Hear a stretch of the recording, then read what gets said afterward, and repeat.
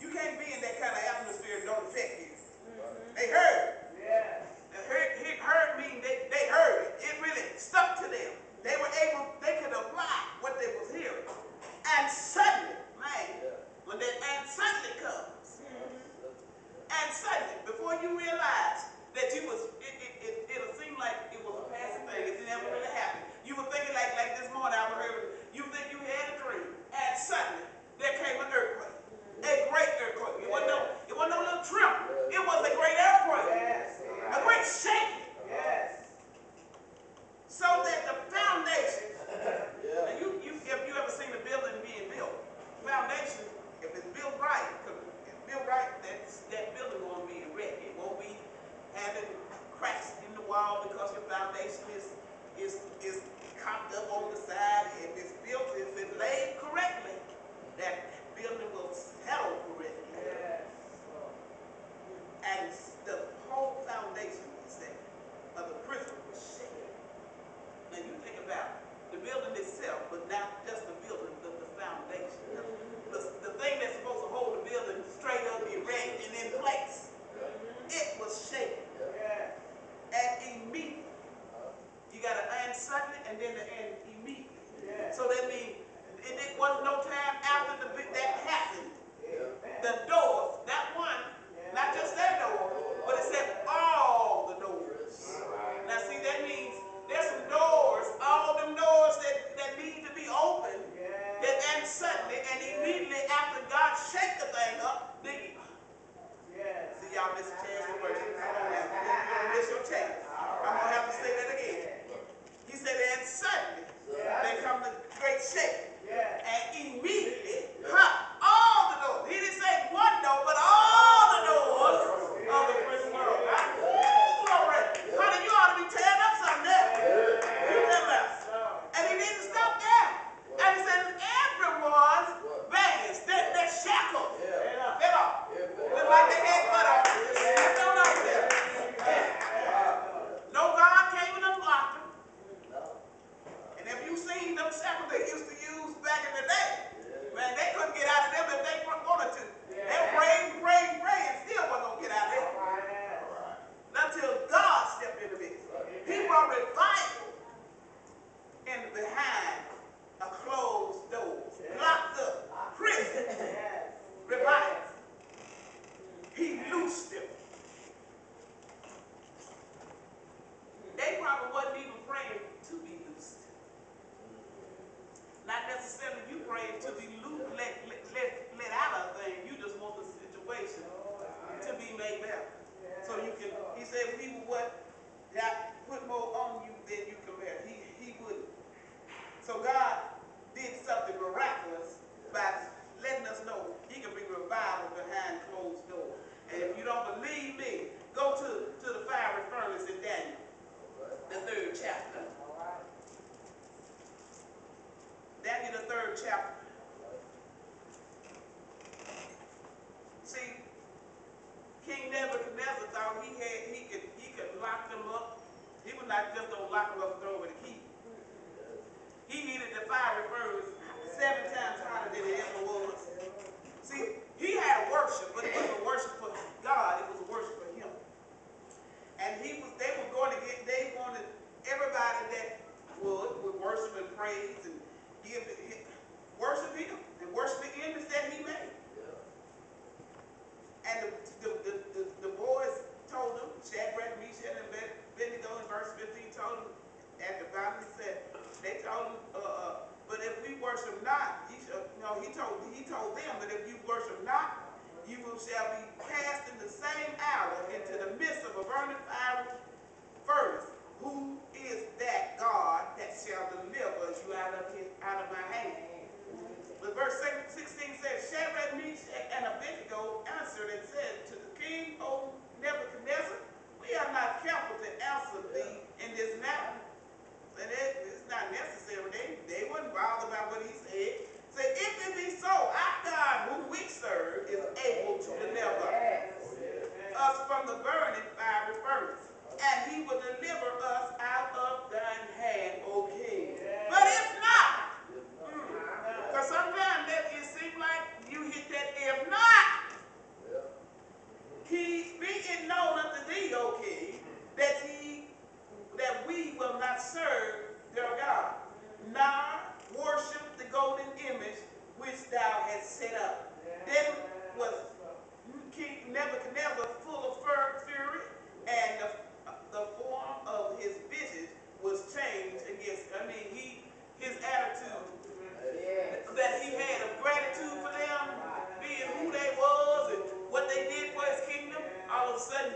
Oh, his favor dried up. His grace toward them dried up. His mercy dried up.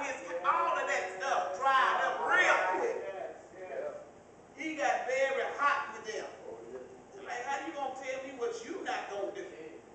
I'm the king. Yeah, I'm the king. What you going to tell me what you not going to do? He said what was changed against them. Therefore he spake and commanded that they should heat the furnace 7 times more than it was to be heated. And as you read this, you find out that the ones that actually cast them into the furnace got consumed by the heat alone. And if you drop down to verse 25, this is the revival verse 24.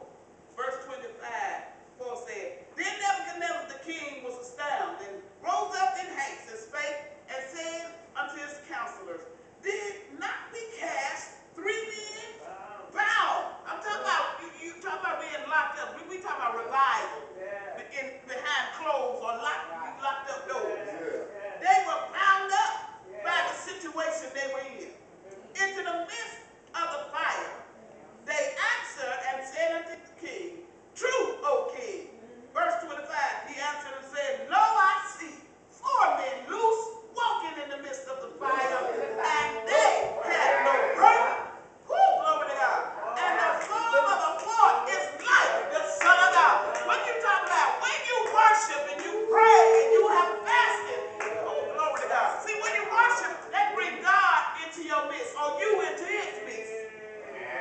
Before his presence. That's what it does. It ushers you before his presence. When you in his presence, guess what? It personifies everything. It magnifies the gifts of the Spirit. God will do some stuff with you when you really get in his presence. When you really get in his presence. You couple that with fasting and prayer, my God. Then you can go to Corinthians 10, where it talks about, where our weapons are not carnal, but they're mighty through God to the pulling down a stronghold.